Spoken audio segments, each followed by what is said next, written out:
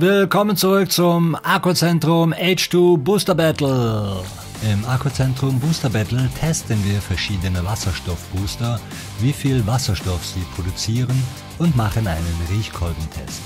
In der ersten Runde sollen die Teilnehmer mindestens 1,6 ppm Wasserstoff produzieren, um in die nächste Runde zu kommen.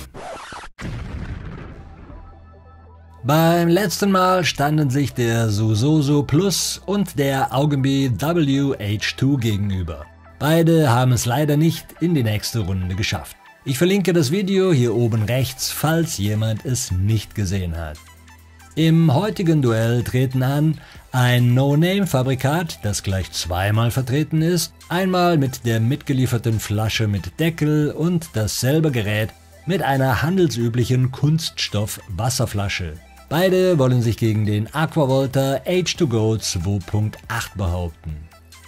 Falls ihr die Spielregeln und Vorbereitungen für unser Booster Battle noch nicht kennt, verlinke ich das Erklärvideo hier oben rechts.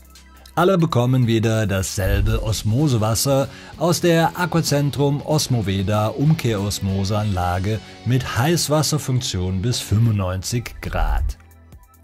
Übrigens einer der meistbenutzten Wasserfilter bei uns im Büro für Kaffee, Tee, schnelle Suppen und so weiter.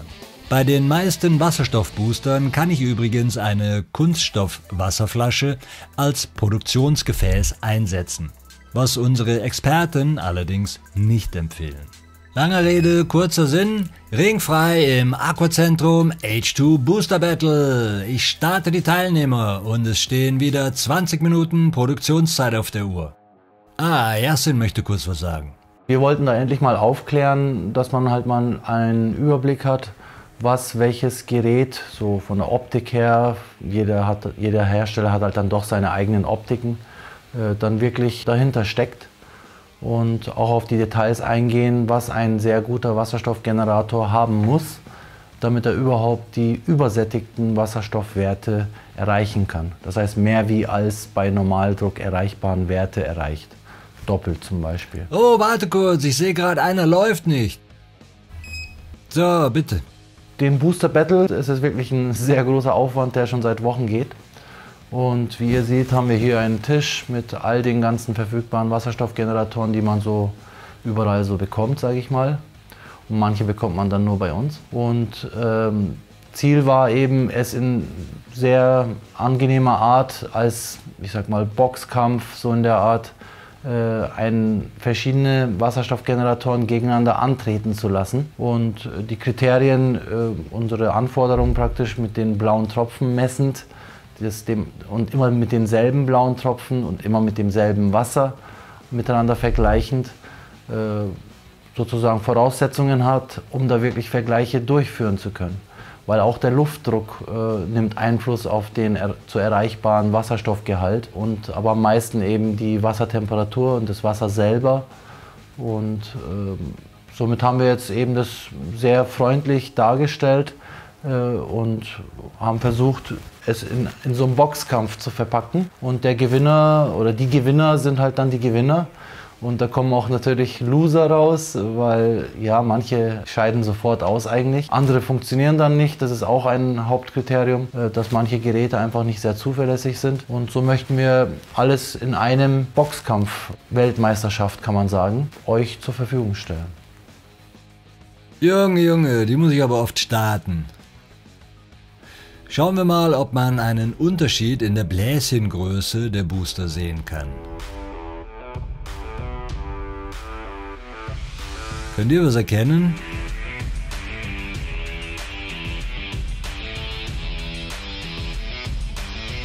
Nicht wirklich, ja?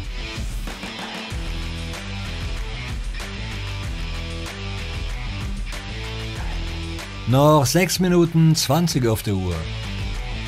Was mir bisher besonders aufgefallen ist, ich habe den Aquavolta H2Go nur einmal einschalten müssen. Beim No-Name-Booster mit der Wasserflasche sammelt sich um das Gewinde ein bisschen Wasser. Scheint die Dichtung nicht dicht zu sein. Ansonsten sieht die Wasserstoffproduktion bei den dreien gut aus. Was allerdings nichts heißt. Das Resultat wird gleich die H2-Schiedsrichterin feststellen. Noch 4 Minuten. Jetzt ist es an der Zeit, langsam die Wasserstoff-Testtropfen in Position zu bringen. Oh, und ich brauche noch ein weiteres Probenglas. Heute sind wir ja zu dritt. Karl-Heinz hat noch eine wichtige Information. Sobald Sie auf der Website eines Herstellers dieses Gerät sehen, vergessen Sie alle Angaben, die er über Wasserstoffkonzentration macht. Ich bin früher selbst drauf reingefallen, bis mir der Hersteller Trustlex selbst mitgeteilt hat, dass es für Prüf- und Forschungszwecke gar nicht und schon gar nicht für jedes Wasser geeignet ist. Es ist ein Fake-Wasserstoffmessgerät, das nur Redoxpotenziale umrechnet. Vertrauen Sie nur Messergebnissen, die mit Messtropfen ermittelt worden sind.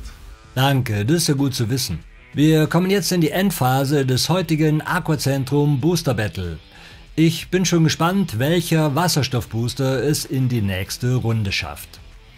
Von außen gesehen sind sich ja die meisten Booster recht ähnlich. Es kommt jedoch wie immer im Leben auf die inneren Werte an. Gleich werden wir sehen, wie sich die Geräte unterscheiden, indem ich den Gehalt an gelöstem Wasserstoff durch Titration mit den blauen Tropfen ermittle.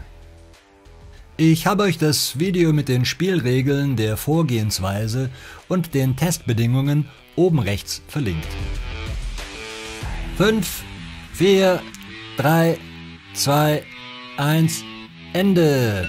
20 Minuten Produktionszeit sind um. Schaut mal, die Dellen der Wasserflasche sind durch den Gasdruck im Inneren der Flasche ein bisschen weniger geworden. Als erstes teste ich den No-Name-Booster mit dem Produktionsgefäß des Herstellers. Der Vorgang des Tests ist recht einfach. Ich fülle eine Probe von 6 ml mit einer Pipette in das Probenglas und tröpfle so viele Wasserstoff-Testtropfen hinzu, bis sie sich nicht mehr entfärben. Jeder entfärbte Tropfen entspricht 0,1 ppm gelöstes Wasserstoffgas. Die Schiedsrichterin, die H2-Wasserstoff-Testtropfen, kommen im Kit mit Probenglas und Pipette zur sauberen Anwendung. Zum Umrühren nehme ich ein Pfeifenbesteck, finde ich stylisch und praktisch. Ich beschleunige den Vorgang wieder, da das jetzt nicht so spannend ist. 1, 2, 3, 4, 5 Tropfen, 6, 7, 8, 9, 10 Tropfen, 11, 12,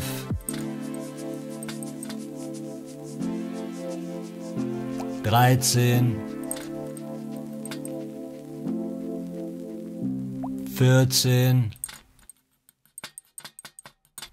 Okay, das war's. Der entfärbt sich nicht mehr. Also 13 Tropfen haben sich entfärbt für den No-Name-Booster mit dem Produktionsgefäß des Herstellers. Mal sehen, ob derselbe Booster mit der Wasserflasche ein anderes Ergebnis bringt. Auf jeden Fall könnt ihr hier sehen, dass die Dichtung in dieser Kombination mit der Wasserflasche nicht wirklich dicht ist. Jetzt folgt derselbe Vorgang wie vorhin. Träufeln, rühren, entfärben und zählen, wie viele Tropfen sich entfärben. Wem es zu lange dauert, kann zu den Ergebnissen springen und dort sehen, welchen Wert jedes Gerät erzielt hat.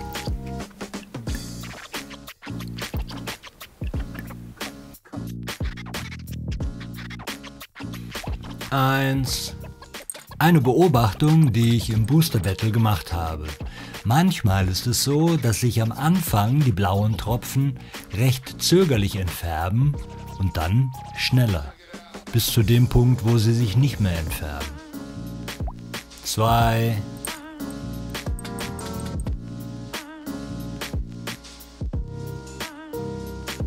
1. 3,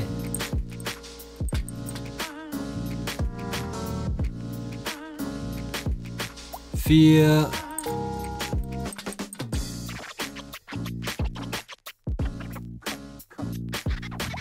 5 Tropfen,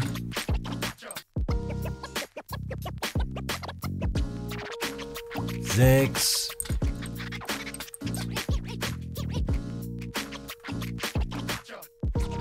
7,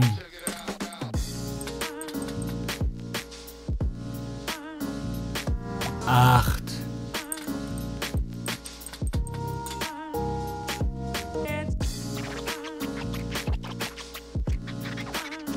9. Okay, hier haben sich nur 8 Tropfen entfärbt. Wäre interessant herauszufinden, ob der Unterschied an der verwendeten Flasche oder am Gerät liegt. So, jetzt kommt der Aquavolta H2-Go 2.8 dran. Auch hier wieder eine Probe von 6 Millilitern ins Gläschen und lostesten. 1, 2, 3. Interessant, hier entfärben sich die Testtropfen viel schneller als bei den beiden anderen. 4. Mal sehen, ob der Wasserstoffgehalt höher ist. 5, 6, 7, 8, 9, 10,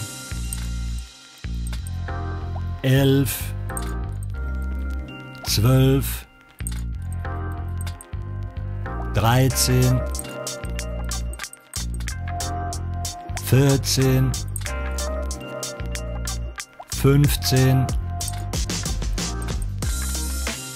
16, 17, 18, 19, 20, 21, 22.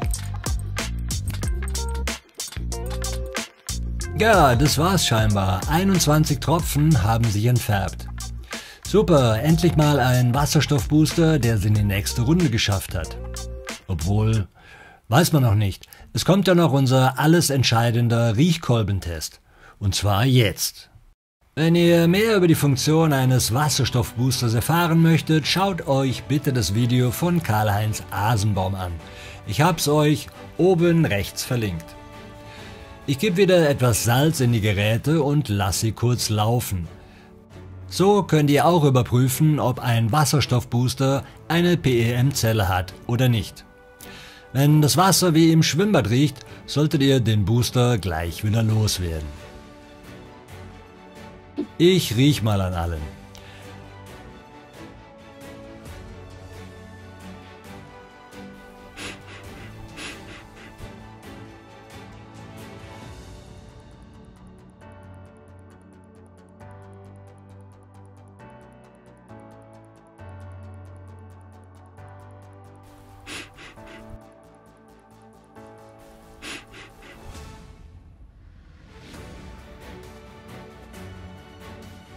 Erfahrt die Ergebnisse nach...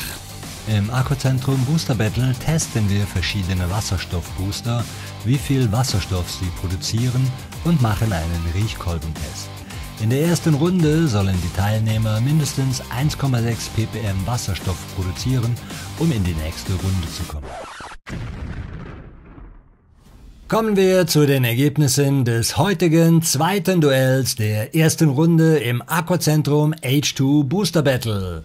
Der No-Name-Booster mit der Flasche des Herstellers konnte 13 Tropfen der Wasserstofftestflüssigkeit entfärben. Somit konnte er 1,3 ppm gelösten Wasserstoff vorweisen. Ganz gut, da der Hersteller nur 1,0 ppm angibt. Den Riechkolbentest hat er ohne Geruch bestanden, somit hat er eine PEM-Zelle verbaut. Leider hat er die Anforderungen von 1,6 ppm gelöstem Wasserstoff nicht erfüllt und scheidet deshalb aus.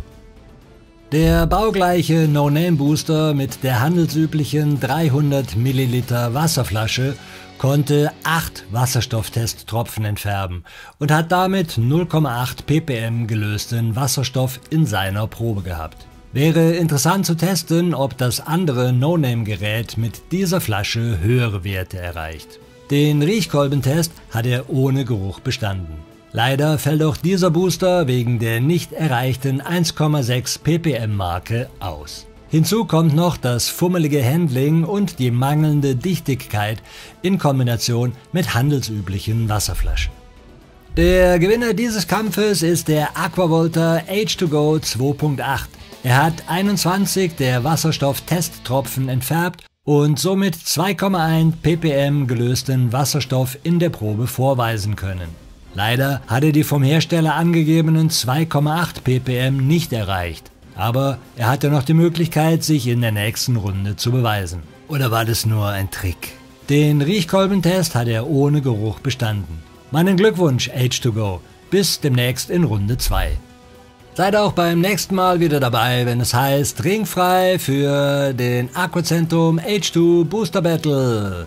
Dann duellieren sich der Aqualiving Paino und der Hugaro H2. Um kein Battle zu verpassen, abonniert unseren Kanal und wählt bei der Glocke alle aus. So werdet ihr von YouTube informiert, wenn wir ein neues Video veröffentlichen. Na dann bis zum nächsten Mal, meine lieben Freunde, und immer schön fröhlich bleiben.